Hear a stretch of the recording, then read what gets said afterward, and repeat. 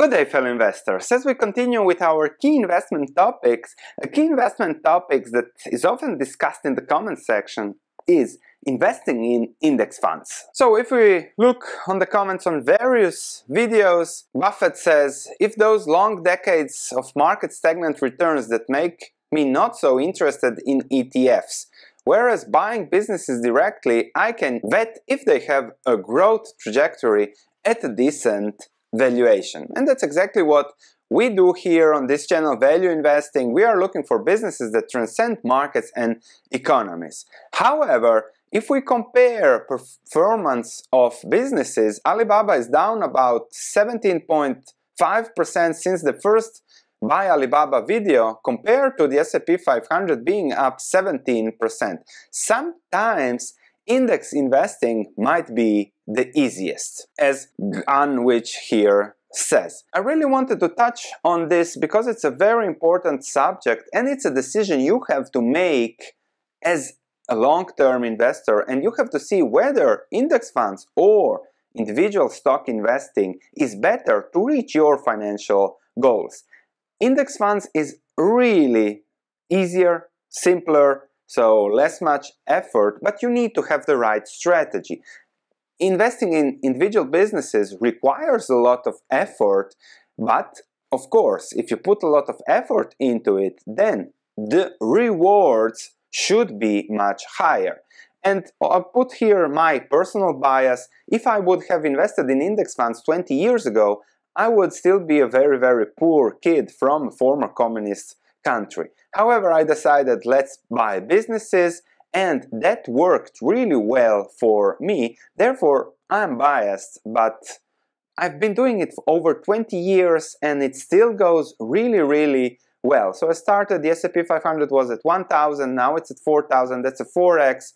I made 20-30x on my investments, and therefore, as I said, I'm biased, but I still think I can discuss a good strategy on index funds and then also on direct investments. And I want to first discuss what to expect when it comes to index funds. It's important to invest in businesses because stocks usually go up, and stocks give you two things: some kind of protection against inflation, because this is the nominal stock price index, what is shown everything, with an average return of 10% over the last 90 years, but this is the same index adjusted for inflation. So this is up 2.5 times, this is up 2,500 or even more now. So the difference here is inflation, so it's better to be invested in good businesses. You get some protection for inflation and you get a dividend, and everything over time should grow.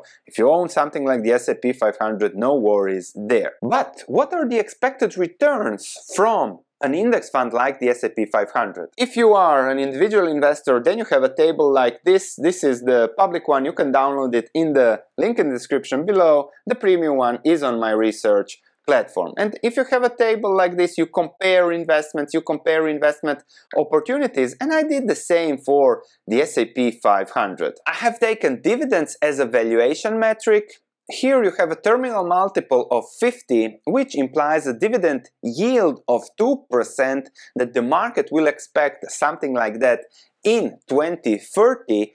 I have calculated the present value of the dividend payments, 5% dividend growth, 5% dividend discount rate, and the intrinsic value for a 5% return from the S&P 500 is 3,284. As the S&P 500 is 1,000 points higher, that means that your expected returns from investing in index funds will be lower. If I change the rate here to 3, then we are at 3,900, 2.5, so we are at 4,106. So the expected return from a current investment in the S&P 500 is 2.5%. And that's just above the dividend yield.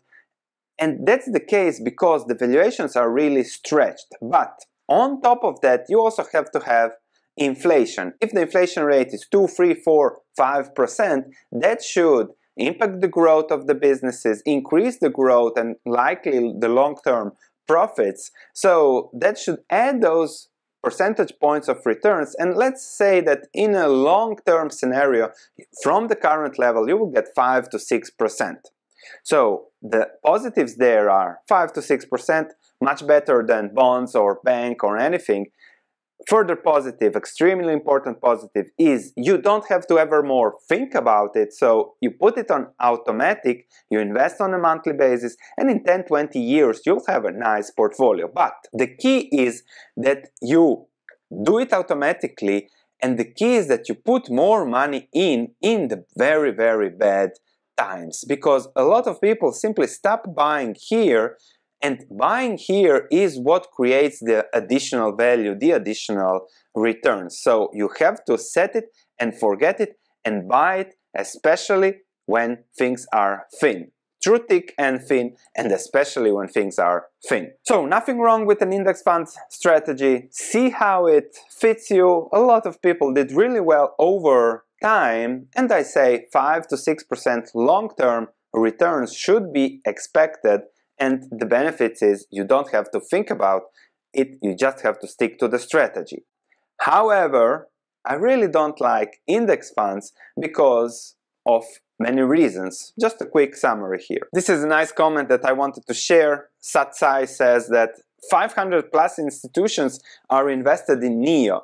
That means that they are blind too. Yes, institutions are blind for sure. Institutions don't manage their own money, they manage your money, so they have no skin in the game, so they don't care about, they care only about the fees, and if you have hot stocks, more people will be happy, oh, you invested in that hot stock, that's smart. When things go bad, they just sell it for lower, as we have seen with ARK and their China investments, so check that video too. If you are more interested, all the videos that I mentioned will be in the links in the description below. So institutions buy because of market capitalization. Index funds are market capitalization weighted, so they buy the most expensive things because everybody else owns it. I really like doing the opposite. Then Alessandro really mentions here a positive aspect of accumulating ETFs, and something very important here is that Warren Buffett said that if you make decisions on taxes, that's detrimental to your long-term returns. I couldn't find the quote, but that's something that he says, that he never calculates taxes when making an investment decision. If the investment decision is good, then the tax impact, okay, you will pay capital gain tax or dividend tax or whatever, but the tax impact is minimal. And investing in ETFs, because of the small tax advantage that you might have there, for me is again a no-go. A negative of investing in businesses is that you really need to spend a lot of time on it. It's my full-time job. All I do is analyze and learn about businesses, and then in the evening or